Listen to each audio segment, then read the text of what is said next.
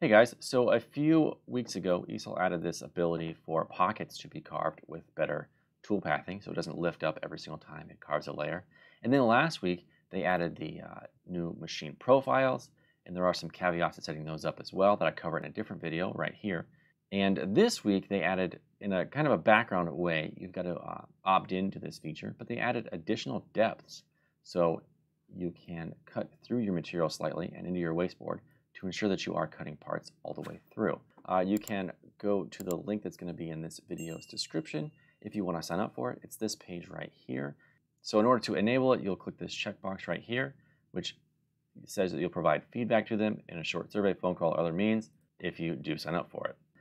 Now, if you're worried about scarring your wasteboard up, this might not be for you, or you might want to try a really thin additional depth if you are worried about cutting into your wasteboard at all.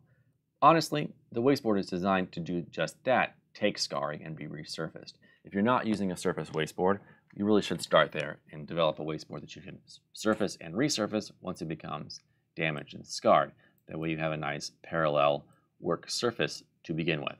Now, moving on to this actual feature, the additional depths.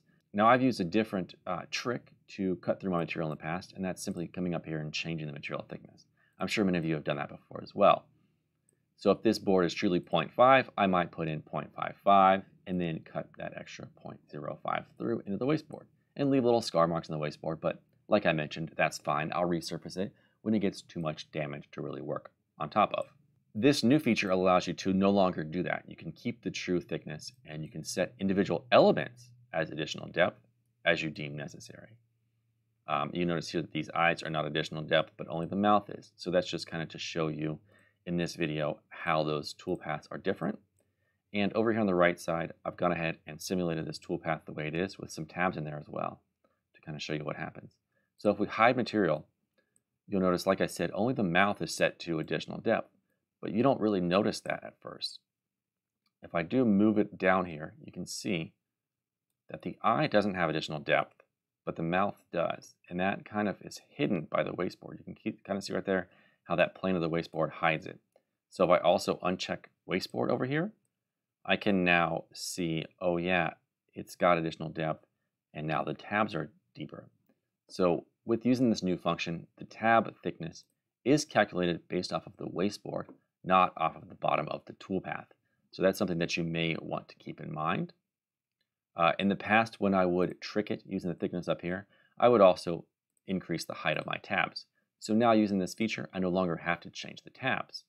So that's why I might actually end up using this feature. Although, like I mentioned before, 0.55 is about what I would change it to. So I would use this selection, which only increases it a small amount. So that, in a nutshell, is how you can use additional depth to cut through your material without having to trick Easel by using a false material thickness. Until next time, have a great day.